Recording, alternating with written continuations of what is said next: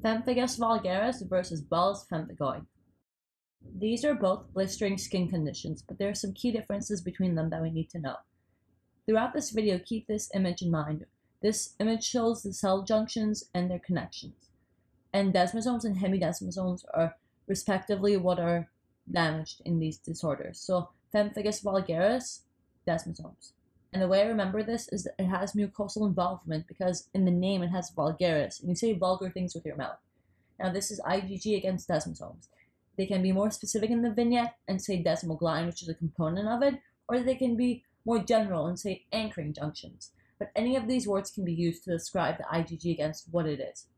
And this will have a positive Nikolsky sign. So when you put lateral friction on the blister, it will shear. This is unlike Bullous Pemphigoid, which will have a negative Nikolsky sign. And Bullous Pemphigoid, which affects hemidesmosomes, are essentially IgG against hemidesmosomes, but they can also be called integrants, which is what they attach to, or anchoring filaments.